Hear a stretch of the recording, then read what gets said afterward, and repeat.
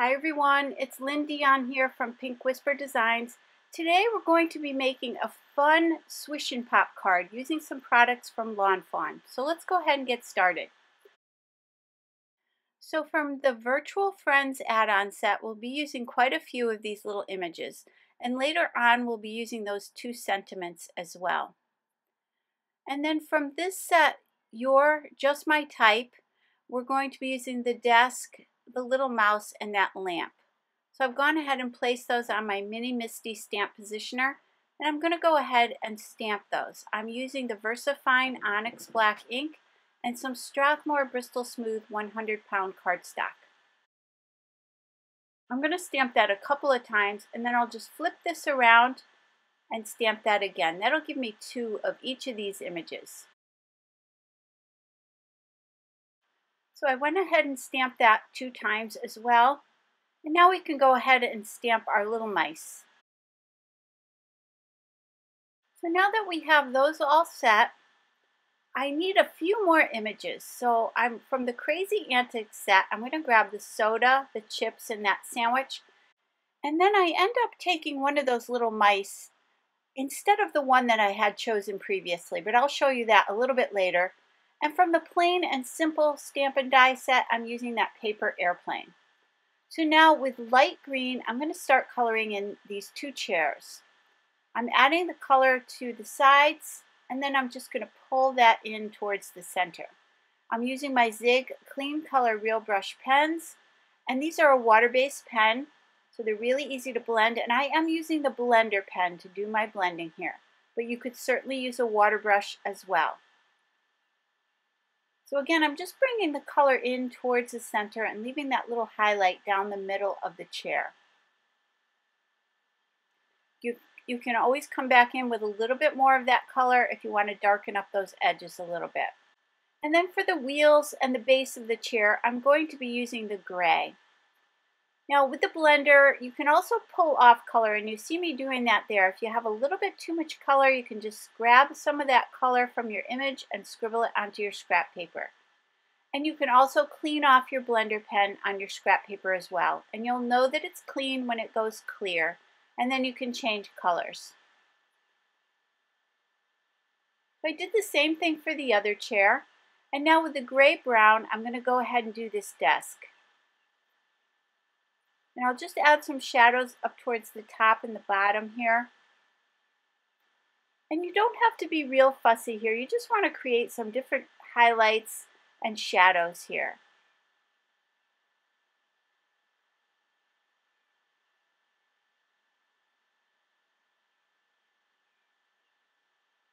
And I'll do both of these desks the same color. So I'm just creating 2 little office spaces for my card.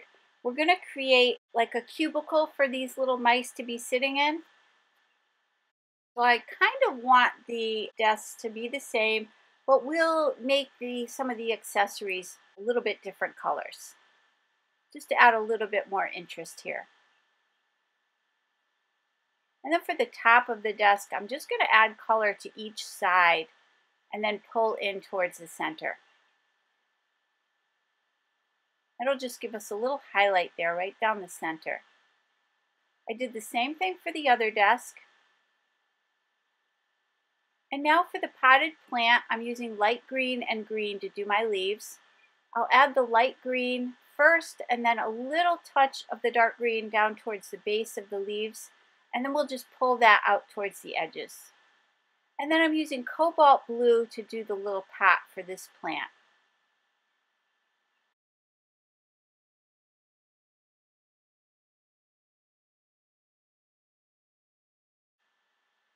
And then for this other plant, we'll use the pink.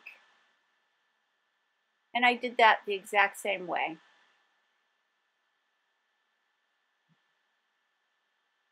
I'm going to use that pink again to do this lamp. And I'll do that other one in the cobalt blue.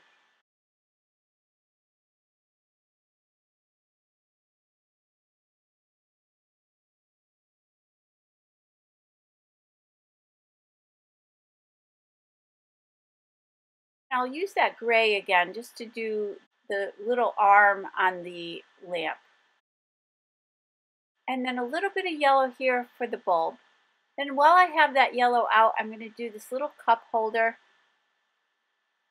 This just has some scissors and a couple of pencils in it. And now for the paper airplane, I'm just using the light gray. I'm just going to add a little bit of a shadow just where those folds are, and then I'll just blend that out. And then for the soda, I'm using the light gray.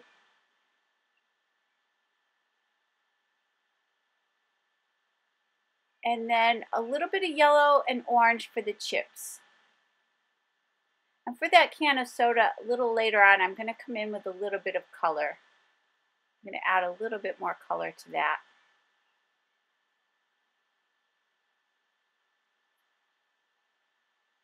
And I decided to use a little bit of orange here. And I'll just put that on the two edges and then pull in towards the middle. And then for the sandwich, I'm using the beige for the bun.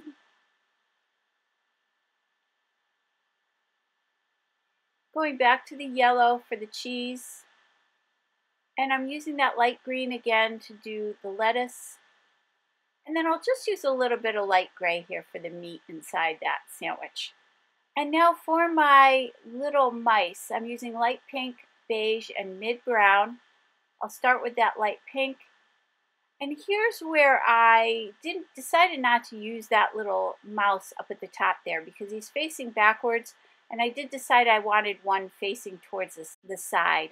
So I did go back to that other set and grab that other mouse. And I'll show you that here in a second. Just adding a few shadows here to this little guy.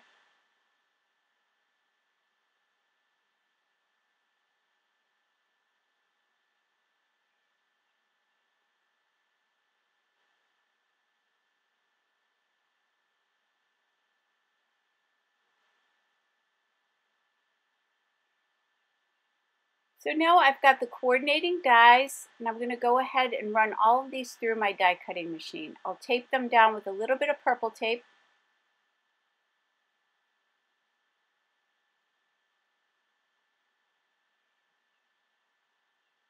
And I'm running those through the Sizzix Sidekick machine.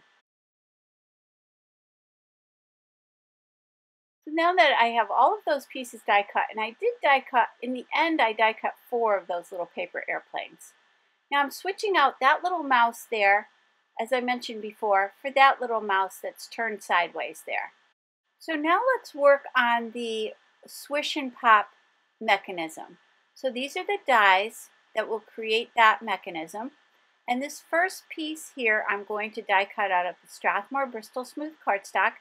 And this second piece I'll cut out of the acetate.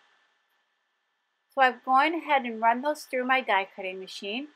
And now for the panel to attach our mechanism to, I'm using the Perfectly Plaid Petite Paper Pack and the outside in stitch rectangle stackable dies. And I'm using that largest one. So I'm going to go ahead and run that through the die cutting machine. And now we can go ahead and die cut the holes we will need to create the mechanism. So I'm lining this little L shape up down towards the bottom of this panel. So right along the right hand side and then right up to the bottom edge there. So it'll line right up. I'm taping that down with a little bit of purple tape and run that through the die cutting machine, and that will create 4 little holes. Now I've got my acetate piece and my cardstock piece. So I'm going to go ahead and place a mini brad through both of these. So I'm using the hole at the very right of the acetate sheet. And now I'll take a second mini brad and I'll place that in the second hole on the acetate. Now I can go ahead and place those in one of these holes, and I'm going to place it in the second hole from the right hand side, which I will switch out a little bit later, but for now we'll place it there and see where that needs to be. So I'm using my Lawn Fawn textured dot cardstock, and I'm going to go ahead and use the yellow. And you can see all the beautiful colors you get in there. So I want to create my little office cubicles for my card. So I'm using the outside in stitched rectangle stackables, and I'm using that largest die from that set that we used earlier. So I've gone ahead and run that through my die cutting machine. Now I'm going to cut this panel down to about 3 inches. Now I want to test that and see where that's going to be on my card, because I'm going to have my little paper airplane up above, and I just didn't think that was going to give me enough room there. So I'm going to go ahead and cut off just a little bit more. So I'll just cut that down. I'll just take off about a 1/4 inch off of that.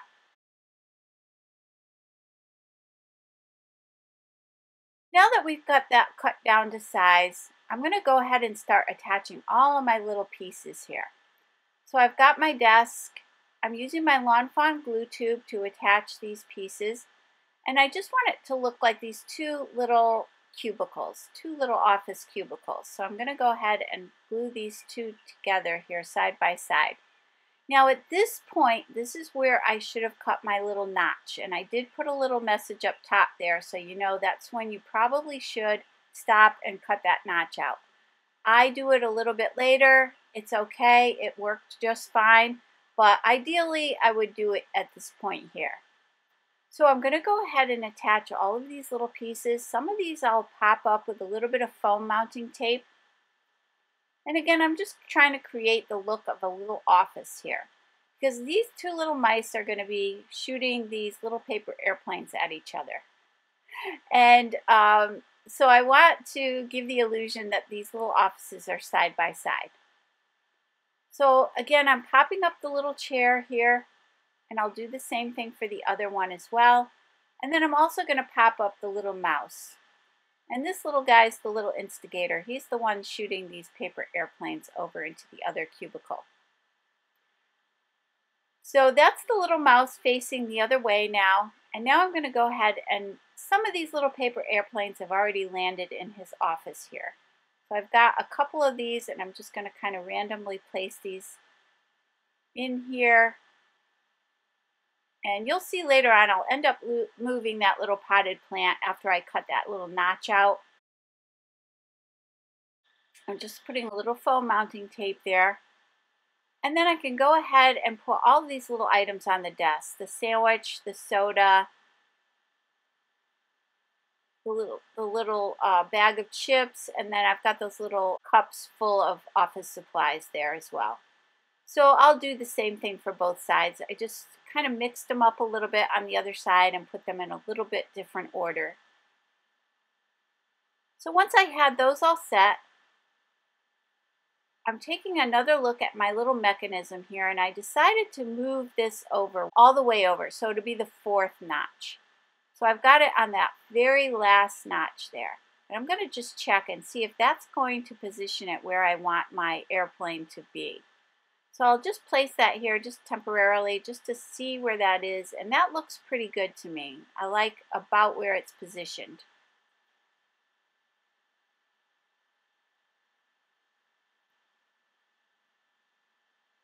So now I'm going to take a little bit of tape from my Tombow tape runner, and I'm going to place some right at the very top of the acetate where I want that paper airplane to be, and then I can just go ahead and cut away any excess. So now you'll see that that paper airplane is going off the cardstock here. So I do need a little stopper there so that it won't go too far. So I'm going to use some foam mounting tape.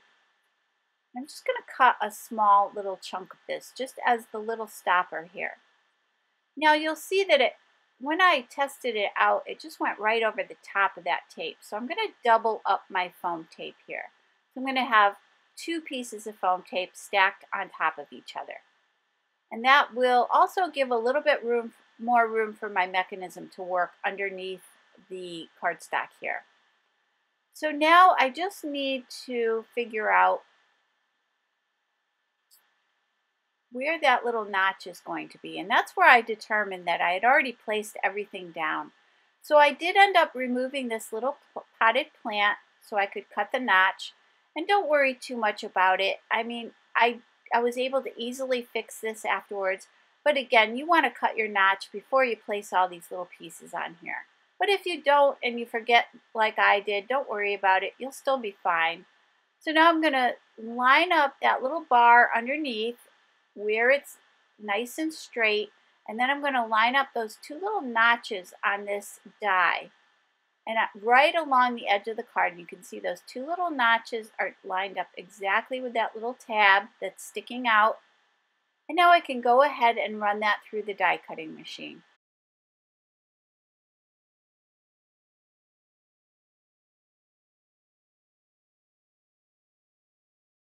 So that did create that little stitch notch. And now I can go ahead and place my potted plant back down. So now with this little mechanism, I'm going to push it in all the way to the left. And then I'm going to cut off that excess. So I've basically just lined it up with the plaid cardstock and cut away the excess. Now I just want to create the little tab for that mechanism, the little arrow. So I'm going to go ahead and cut that out of that same yellow cardstock that we used before. I'll just fold that on the score line, and then I'll go ahead and put some glue on the back of this and then attach it to that little mechanism.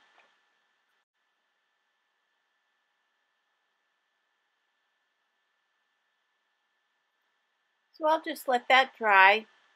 Now I'm going to double up my foam tape.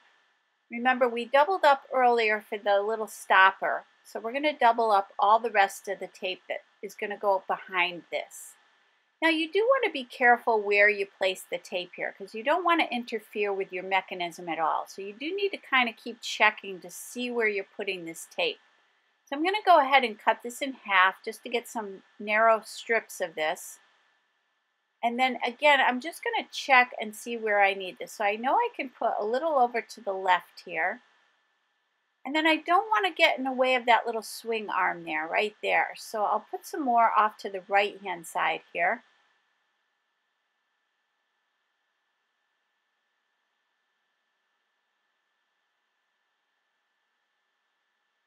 And then again, I'm just going to check. I know I can put some up in this upper left hand corner.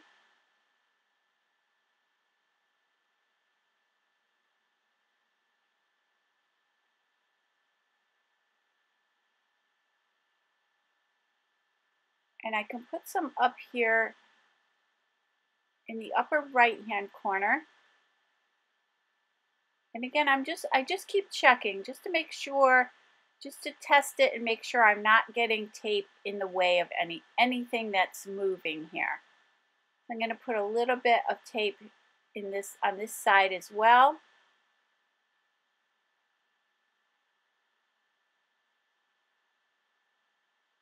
And then a little bit more down the right hand side of this panel. You do want to have enough so that this cardstock is popped up, but you don't want too much so that it gets in the way of anything. So I can go ahead and remove the backing and attach this to the front of my card.